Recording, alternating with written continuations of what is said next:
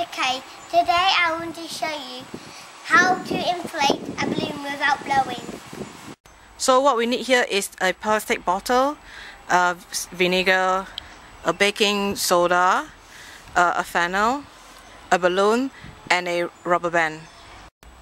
Now I am going to pour the baking soda in the balloon. So now I'm going to pour the vinegar into the bottle.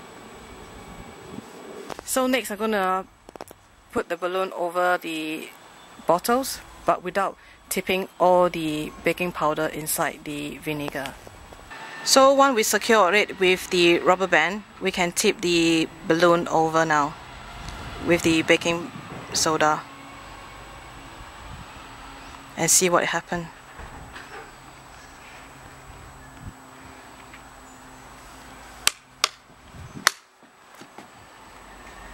Do you want to move away? Do you want to move away?